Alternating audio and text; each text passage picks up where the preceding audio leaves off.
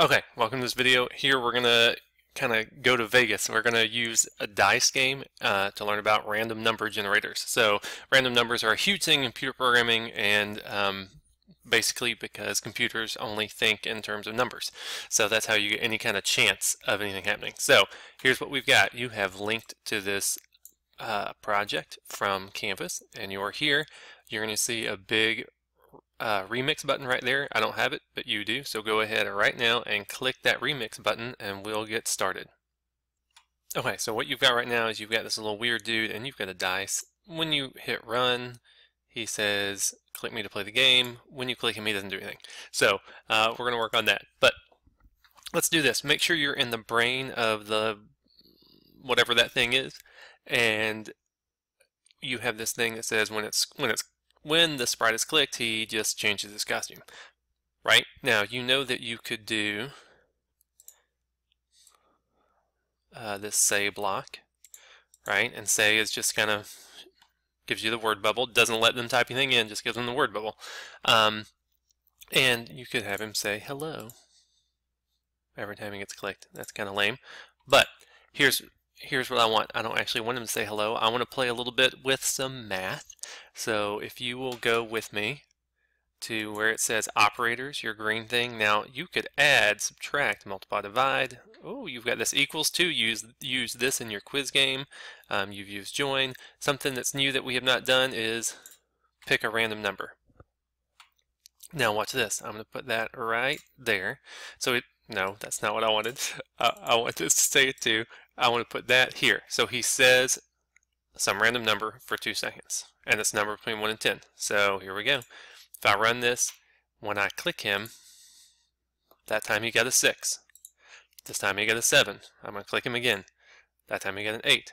So I could click him all day, and he's just going to keep getting numbers. I don't know what those numbers are going to be, but I know exactly that they're going to be between 1 and 10. That time I maxed out at 10.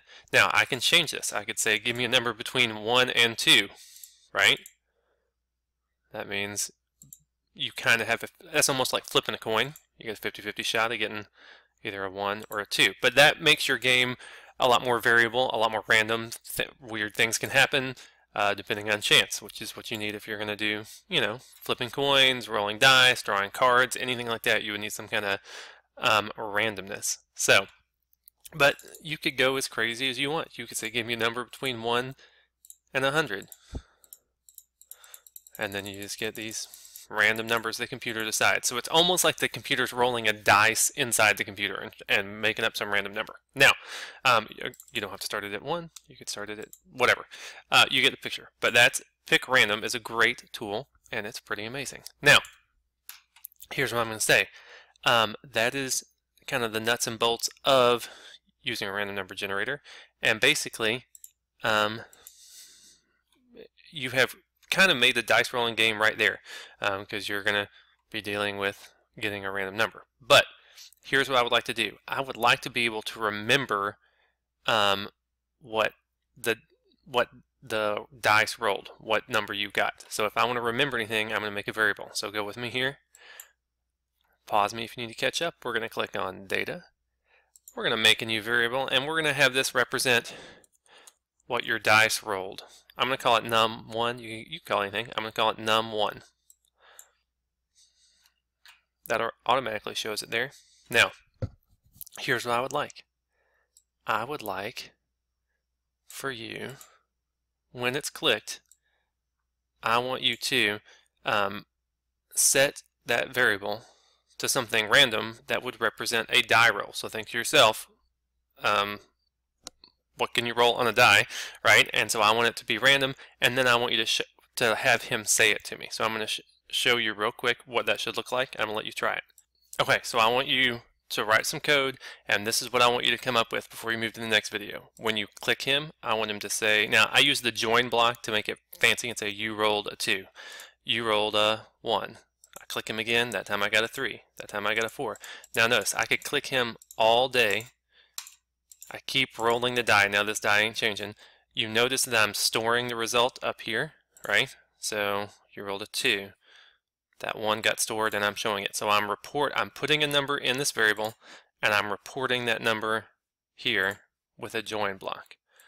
So now what you have right now is a dice game. It's a really boring dice game because it's not visually rolling the dice, but you're storing. When I click him, he puts a number here. That number represents a die, so I'm not getting 100, I'm not getting 37, so think about how you would represent a die. Die is singular for dice, by the way. But this is a basic dice game. Notice I'm only getting a certain range of numbers. I'm putting a number in the cup, the variable, and I'm reporting it. So when you get to this point, and your little alien dude can do that for you, you're done with this video, and you're ready to move on to the next video. I'll see you in the next video.